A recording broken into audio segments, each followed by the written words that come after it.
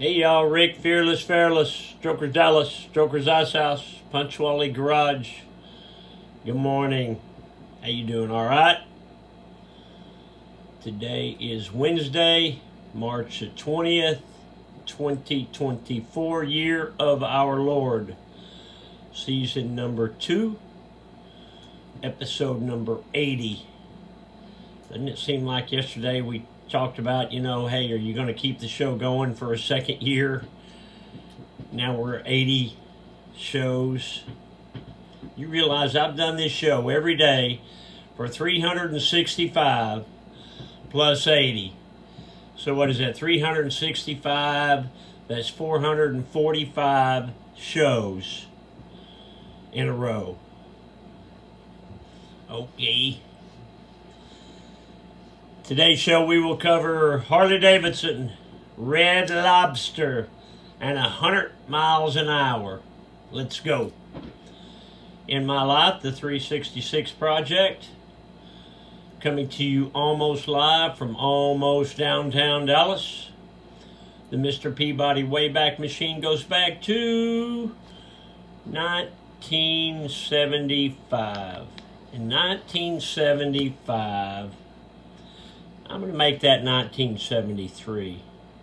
In 1973, my brother and I were 16 and 17 years old. 17 and 18, something like that. We had a bunch of, early jobs like kids do, and one of them was at Red Lobster. We hired on there together, and we hired on to be bus boys, and we used to sweep and clean and bus and roll silverware and all that stuff. And then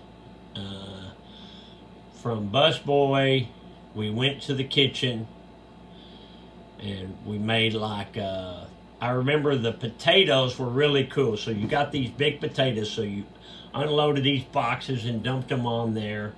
So you had these potatoes, raw potatoes, and you put butter all over them with the brush, and then you put like this rock salt or, that big salt all over them too.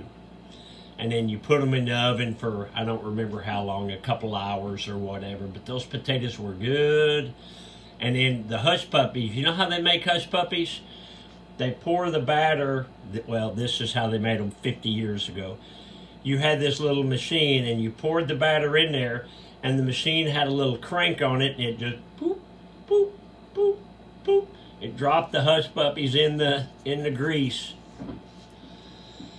They had a bow, like of a ship, and I think they called it the galley or something, and that's where the bar was. And I remember me and Rand they had a big mess in there.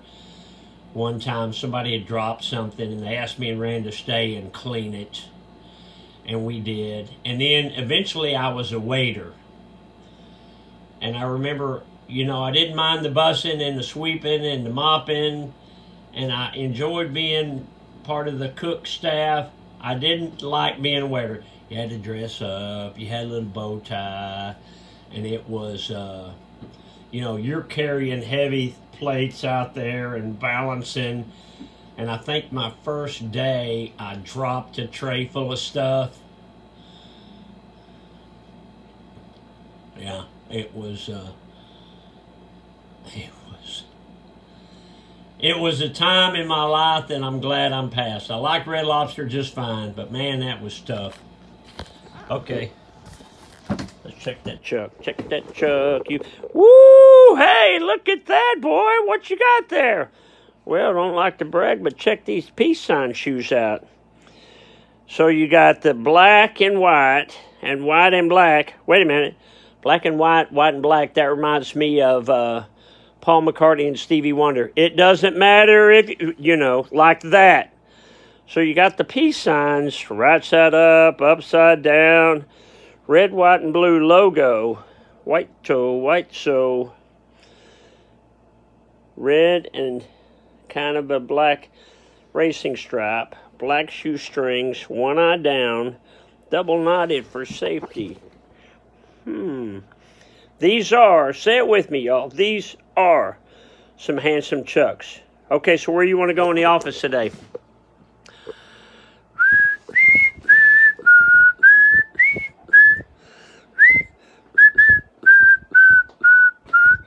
Right there. So people have been asking me about this motorcycle. So this motorcycle we call Blackie.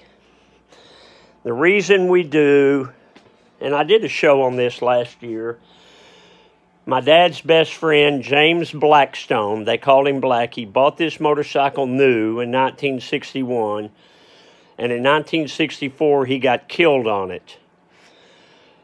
He was on his way to our house for supper. He lived in Dallas. We lived in Irving.